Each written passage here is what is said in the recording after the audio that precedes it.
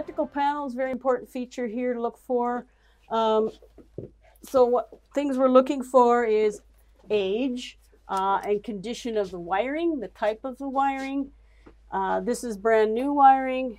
The green cloth wrap stuff is probably original wiring. This house is not old enough to have knob and tube wiring, which is the 40s and earlier ungrounded type. In the 50s, they did have some ungrounded wiring, about a decade of the transition type, which you will find sometimes, and you find it with the electrical outlet tester. So aluminum wire. Aluminum wire there? Yeah, so that's, sometimes you'll see a label. You'll see a label that says aluminum on the wiring, or I open up the panel, take the cover off, and look for aluminum coloring in the wiring. Here you have what's called Electrical Safety Authority sticker.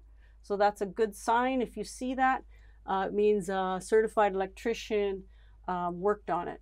But it may only be that the electrician installed one thing. So it doesn't necessarily mean that the whole panel has been checked. But, and here you need to have a directory. And these are newer breakers. Some breakers have a date code on them. These look pretty new. These are rated for copper and aluminum, so they can be used for both types of wiring. That's the norm. So you have what's called arc fault circuit interrupter. This is installed in newer wiring because they've done work on the house, so it's been added. It's like a ground fault, only for arcing. If there's a broken wire and it's sparking across the gap, it will shut off, and that's how you test it. To turn it back on, you can't turn it up like that. You have to go down and then up. So there's the main breaker. So you want to know, for a single family house, you should have at least 100 amp circuit breaker size. And when we're on the outside, as we walked by the main electrical mast coming in, we check the size of that to make sure it is a standard for 100 amp wire coming in. Sometimes you will see on an older house that they only have a very old metal pipe that's skinny, and that is like a 60 amp size. If you have a 60 amp wire coming into a 100 amp breaker, you can have a fire hazard. It could overheat, which means they didn't bother to replace that part. So it looked fine on the outside, so it matches the inside. Fairly new panel. I'm not going to open the cover, but that's where you would see the aluminum or copper wiring. And you can see also the labeling on the wiring tells you pretty much how new it is. Liz, I have a question about the outlet tester and the yes. wiring. So I recently bought a house. All the wires were new. We tested all the, with the inspector, tested all the outlets. We got ground on all the outlets. Yes. And then we found out there was knob and tube. They cheated. It was a new wire going in, and the circuit was alive.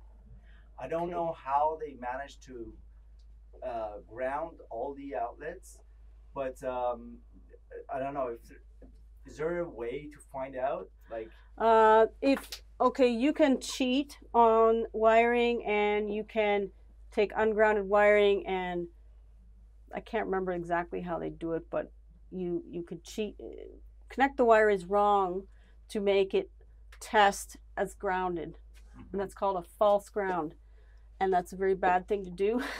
Yeah. So that can happen, and if you'll commonly see on houses, older houses, okay, the basement will be grounded outlets because it was done later. The upstairs will have some ungrounded outlets because the old wiring is still there. You may see some knob and tube in the basement ceiling if it's exposed. Sometimes you'll even see it in the attic that's been left there. If it's lighting, wiring, we can't tell with this if that's not grounded.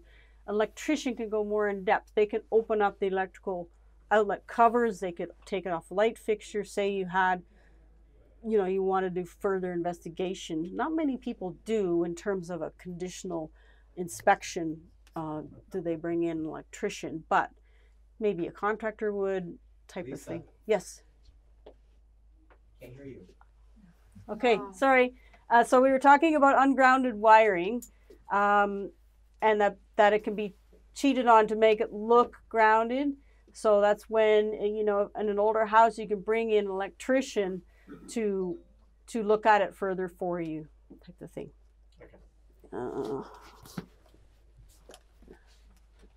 But in your inspections, you do take a look at the general electrical box. And look inside the electrical panel, test all the outlets that I can reach, look at the labeling of the wiring, anything exposed.